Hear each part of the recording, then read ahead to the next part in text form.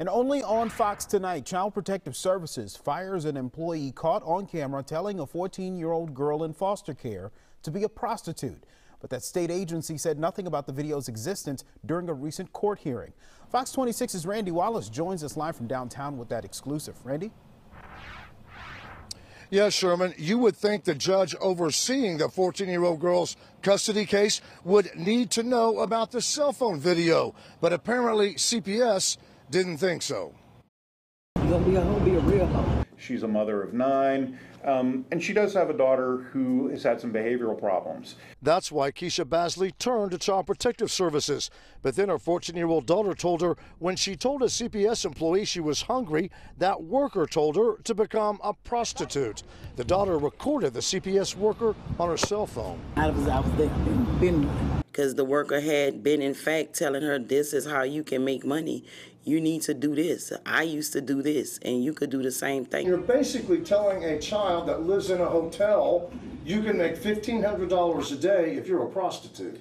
Right, and also it might be something you want to do if you want to eat. When I saw the video with that lady, it's like my soul left my body. I think that they're threatened by the fact that this video even exists. They know about it. They've apologized. The head of CPS has apologized about this.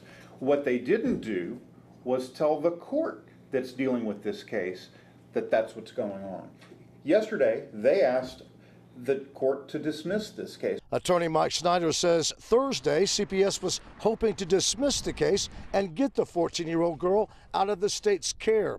That didn't happen. The girl is now living in a foster home instead of a hotel. You don't have a therapist, they don't have a therapist. You don't want them. The fact that they don't think it's relevant that their own agency is trying to prostitute a child, that's incredibly disingenuous to have a hearing and not bring that to the court's attention. Now, CPS sent us a prepared statement. DFPS is aware of the video and has taken action. The person in the video, who was employed as CPS support staff, was dismissed from her position August 10th. The safety and appropriateness with which children in care must be treated is our paramount concern. Nothing less will be tolerated. Reporting live from downtown, Randy Wallace, Fox 26 News.